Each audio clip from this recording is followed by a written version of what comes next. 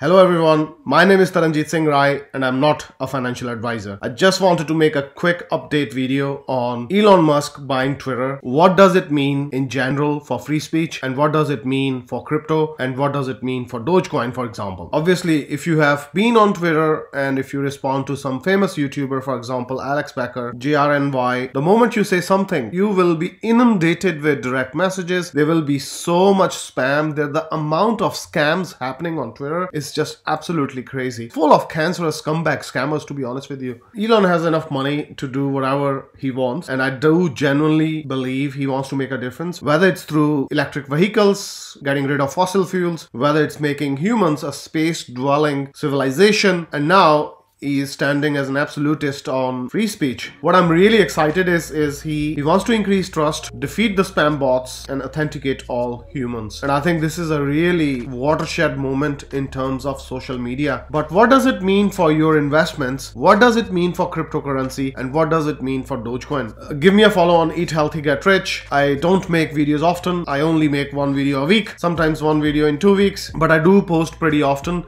on my channel, and sometimes it's political comments, sometimes it's stuff I'm buying, stuff I'm selling. So the best place to get the latest from myself, if you are a fan of this channel, is actually Twitter. One very interesting tweet by Michael Saylor was, Twitter can solve the problem of scammers and scam bots if they allow real humans to make a deposit, and if any of the accounts does any of the scams, you forfeit your money. I think this is absolutely brilliant idea, and I hope Telegram does the same, because both Twitter and Telegram are full of these scammers. Of course, Michael Saylor and Elon Musk are giants in the crypto space. Elon is a big supporter of Bitcoin, Ethereum, and Doge. So this could be a turning point in terms of starting the bull trend again. If you look at the prices, Bitcoin has just slowly, steadily been moving towards the 40,000 mark. I think it's just boring market. It's just accumulation stage at the moment. This is the stage where you should be buying.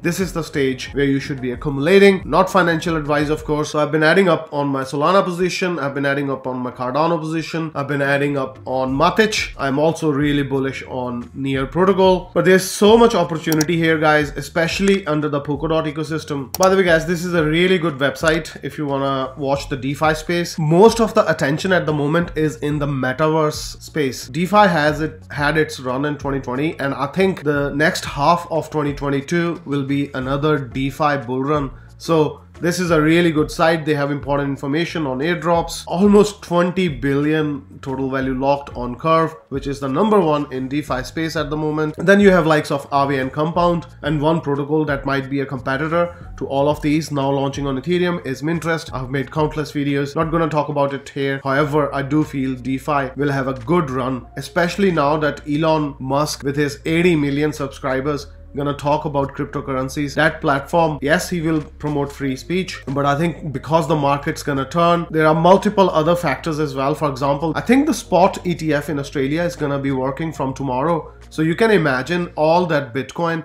gonna be bought off the exchanges and moved to cold wallets. What impact, combined with Elon's purchase of Twitter, will have on crypto space? Another ecosystem I'm really bullish is the Aster, which won the Parachain slot auction. I have made videos on how to stake Aster on Binance, as well as also on a decentralized platform. I will leave the links in the description. The biggest impact, of course, of Elon buying Twitter will be on Dogecoin. If you are up for 20-30% gains, I thought this was a really easy pick. Long term, I do believe Doge has a good future.